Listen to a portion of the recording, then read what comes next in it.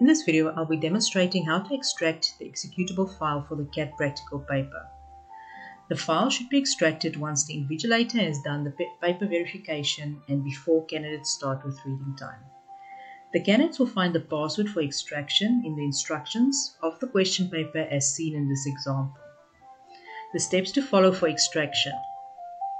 The candidate locates the executable file. Now, depending on the system in the venue, this could be on the server of the network or it could be saved on the desktop if it's a standalone PC.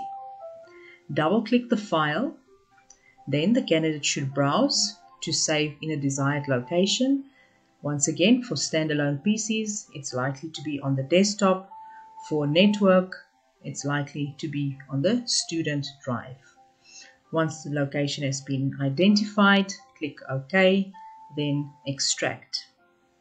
Now, activate the Show Password option and enter the password found in the exam paper from the instructions.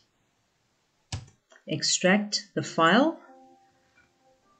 then locate the file where it's been extracted and verify that all the files listed is in the folder. Once the candidate has verified the folder, they should rename it to their full exam number that is displayed on the admission letter.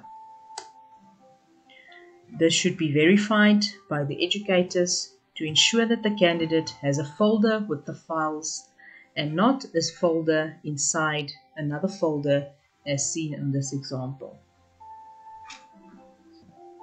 Once the extraction is complete, the candidate should put down the paper and wait for reading time.